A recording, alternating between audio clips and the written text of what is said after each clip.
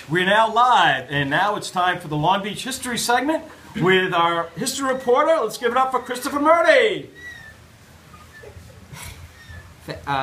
This week I'm going to be continuing with the history of Island Park, as we are again broadcasting from Island Park. Following the conclusion of the American Revolution, Island Park was restored to its state prior to the war. Farmers returned to the island to have their hogs graze the land, and clammers came to return to their private clam beds. Later, in 1870, the New York and Long Island Railroad laid the first track to cross the present-day Reynolds Channel between Island Park and Long Beach. This train was only in operation during the summer months.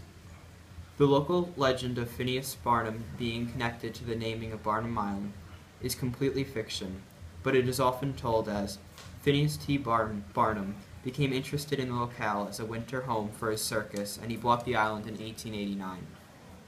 He built a home here for his frail sister Phoebe in about 1893 before moving his circus to wintering quarters in Bridgeport, Connecticut. Phoebe Barnum lived in the building for a few years before deeding it to Queens County for use as an alms home. The story comes from the Historical Review of Island Park, 50th Anniversary, 1926 to 1976. Phoebe Ann was fiction, and Barnum died in 1891, making these events impossible. From 1910 to 1921, there were two different plans for the way Island Park would be developed. Next week, I will discuss the results of these plans. Great job, Christopher Murray. Good job, Matt. Great job.